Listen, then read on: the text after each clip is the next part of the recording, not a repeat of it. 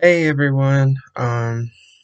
I think I'm doing well at being able to find a story to write on and then being able to form an essay out of that. Um, I feel like I need to work on definitely using um, more like writing techniques. Um, but the PowerPoints and everything definitely help out with that. I'm able to go back and look at that. One thing I'm still fuzzy on is probably taking like what I read and trying to not use my personal life or me in trying to like write a paragraph about what I read on.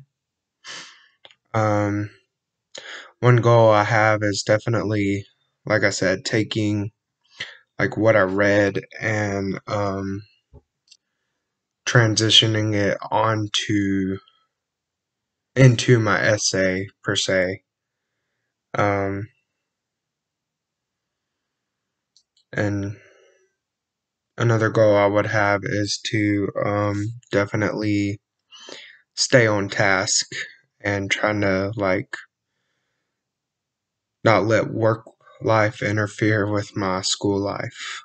But I hope everyone's doing well and see you on the next video.